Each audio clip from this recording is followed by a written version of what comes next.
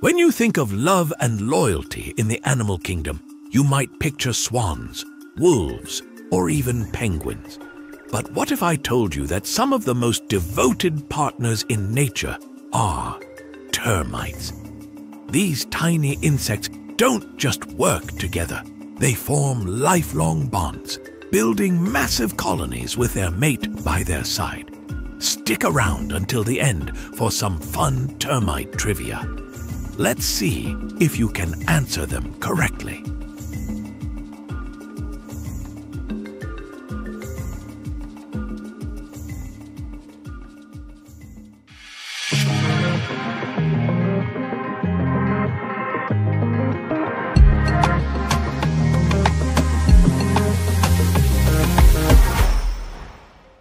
Unlike many animals that are born into their families, termites have to find their lifelong partners.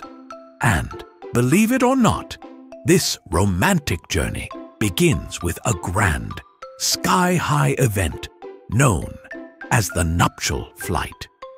During certain times of the year, when the conditions are just right, thousands, sometimes even millions, of reproductive termites, called alats, take to the skies in massive swarms.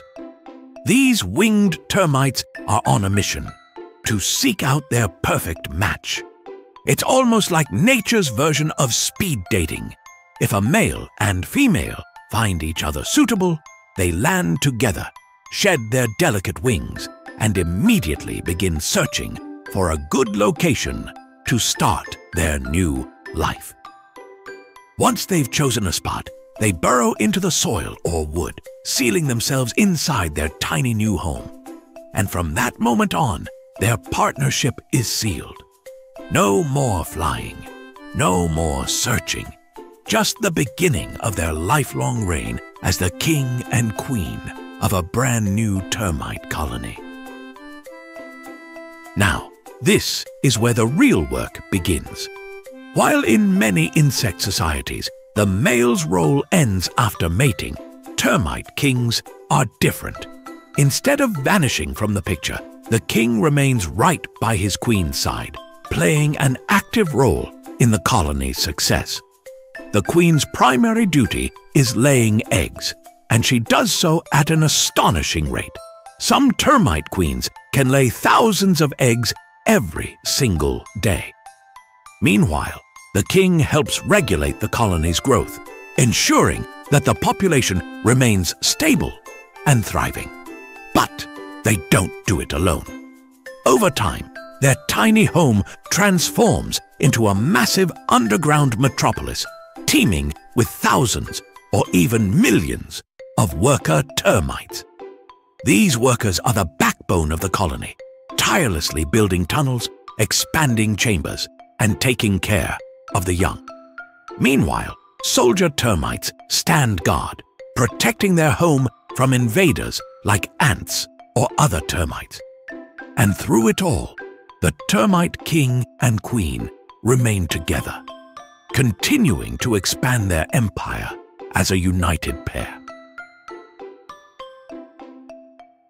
So, what exactly makes termite relationships so incredibly strong? The secret lies in two essential things: communication and cooperation. Termites rely on a unique form of communication using pheromones, chemical signals that help them coordinate their activities and stay in sync. These pheromones allow them to recognize their colony members, send alarm signals, and even control the behavior of the workers. But that's not all.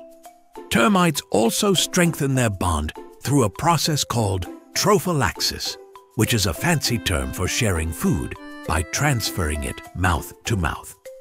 While this might not sound particularly romantic to us, in the world of termites, it's the ultimate display of trust, care, and cooperation. By sharing food, they also pass along beneficial bacteria that help them digest wood, ensuring the survival of the entire colony. Grooming one another is another essential way they maintain their bond, as it helps prevent diseases and keeps them healthy.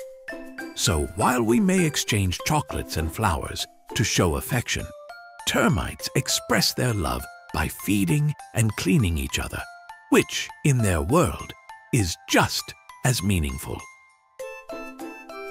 For many termite species, the loss of a king or queen spells disaster for the colony. Unlike in ant colonies, where a queen can continue reproducing even after her mate is gone, termite queens often struggle to produce eggs without their king.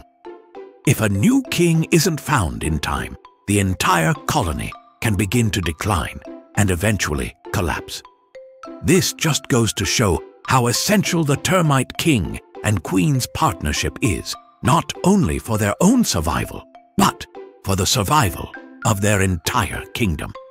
Now that you've learned about the incredible love life of termites, let's see how much you remember. It's time for some fun trivia. Now, it's time to see how much you've learned from today's episode. We've got 3 fun trivia questions coming up. Ready? Let's start. Question number 1. How do termite couples find each other?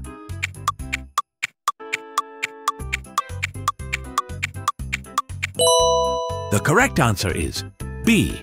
They meet while flying in a swarm. Termite romance begins in the air during an event called the nuptial flight. Future kings and queens take off together in massive swarms, searching for a lifelong partner. Once they find their match, they land, shed their wings, and start building a brand new colony together. This is a crucial part of termite survival. Since termite colonies are isolated and made up of family members, inbreeding could be a problem if new mates weren't introduced. By swarming, termites mix with those from other colonies, ensuring genetic diversity. It's a natural way to keep their populations strong and healthy. Plus, once a termite finds its partner, it commits for life, a rare trait in the insect world. Question number 2. How do termites maintain their bond?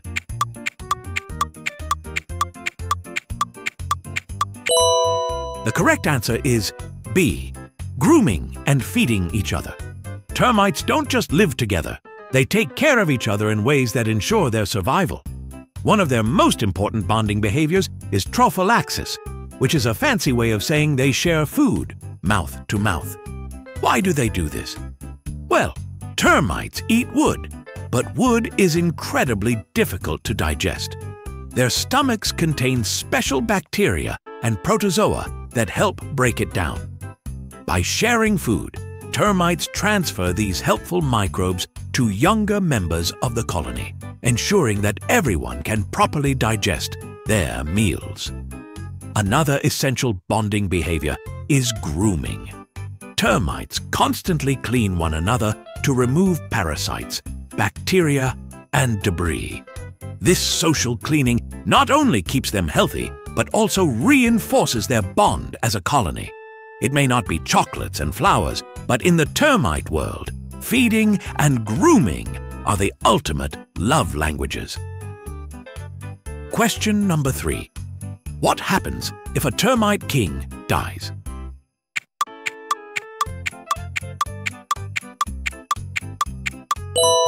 The correct answer is B. The queen stops laying eggs and the colony struggles.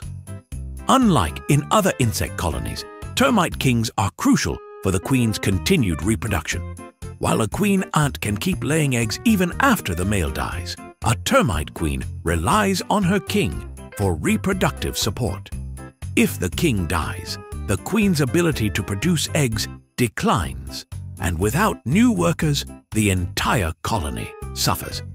In some cases, the workers may attempt to raise a new reproductive pair, but if a replacement isn't found in time, the colony could collapse entirely. This makes the king and queen relationship one of the most important and irreplaceable bonds in the insect world. Thank you for watching. If you have suggestions for our next video, feel free to share them in the comments below. We'll be sure to give you an acknowledgement for your contribution.